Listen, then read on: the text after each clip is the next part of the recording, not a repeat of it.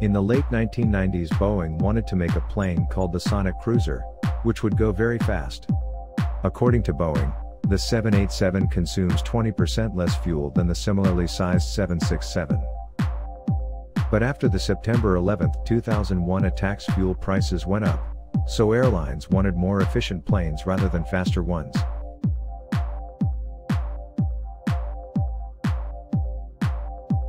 Boeing canceled the Sonic Cruiser and replaced it in January 2003 with the 787, which was the code name for the 787 at the time.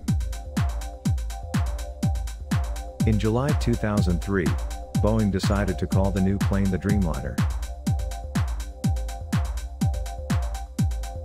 On April 26, 2004, Japanese airline All Nippon Airways became the launch customer for the 787, and they expected to have the plane delivered in 2008. In 2005 it was renamed 787. The 787 was designed to be much more efficient.